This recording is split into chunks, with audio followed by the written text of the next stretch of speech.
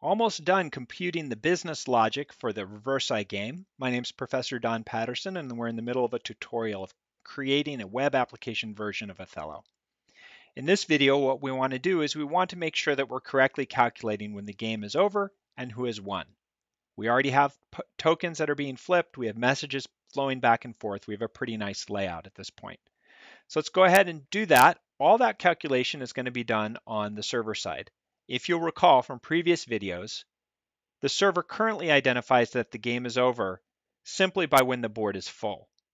Since in Othello it's possible that there are no more legal moves, the game may end sooner. And you can see even from the way that I say that if we are clever about looking at our legal moves data, we can identify when the game has won earlier. Let's do that. So we're going to open up Visual Studio Code and go to server.js. And we're going to go to send game update.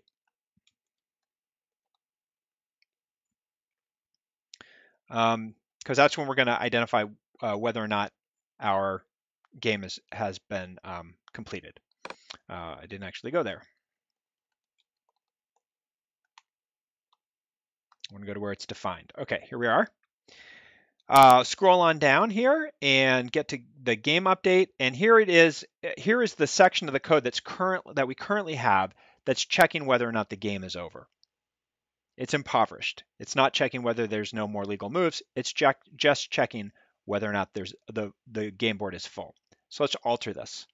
The first thing that we're going to do is we're going to change what we're counting here, so that we're not just counting spots on the board that are open, but we're going to count how many legal moves are left. And to reflect that, we're going to change the name of our variable.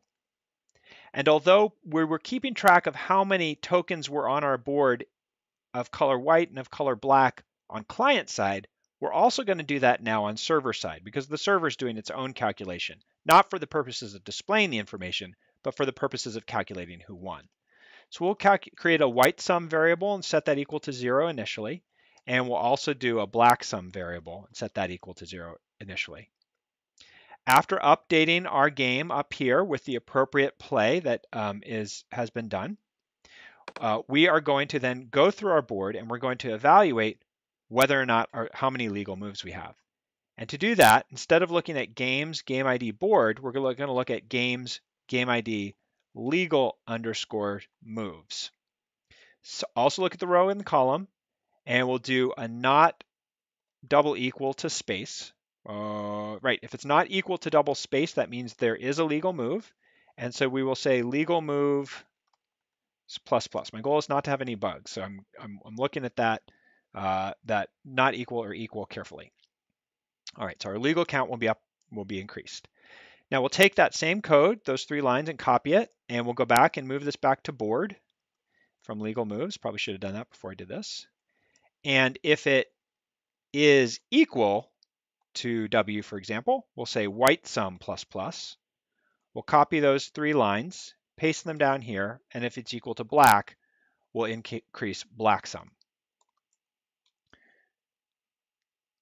All right, so now what that's doing is that's giving us the data that we need in order to make our decision. Down here, when we asked if count was equal to 64, we're evaluating whether the board was full. So instead of evaluating whether the board was full, we're going to ask whether legal moves equals 0, meaning there's no more moves left. And if that's the case, then we're going to announce that the game is over and someone has won. We need to determine who's won, and we're going to do that with a helper string here called winner. And we will initialize that to the case where it's a tie game.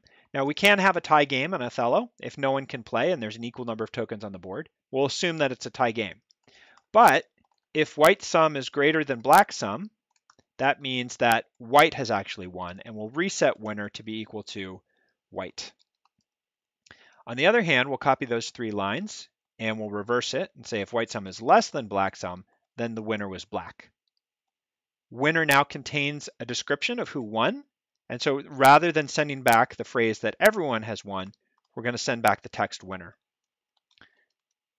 Save that up. And I believe that's everything we need in order to calculate who the correct winner is.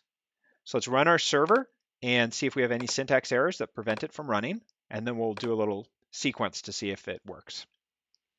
Okay, there's our server running. go back here and we'll see if we can get our players into a game. Invite one. I don't see any errors in the console from the browser tab. Everything loads up okay. I don't see any errors in the output of my server. So I'm going to go ahead and play through a simple game, and I will speed it up a little bit so you don't have to watch it.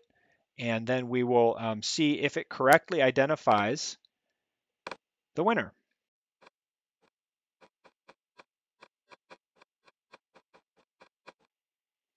And it looks like we got a good game. Game over, black won, and we can return to the lobby. Okay, I think that does it for calculating game over. At this point, we've got a fully functioning Reversi game. We're going to do one more video to clean up some loose ends, and then we're going to call it a wrap for this web application. Thank you for your attention.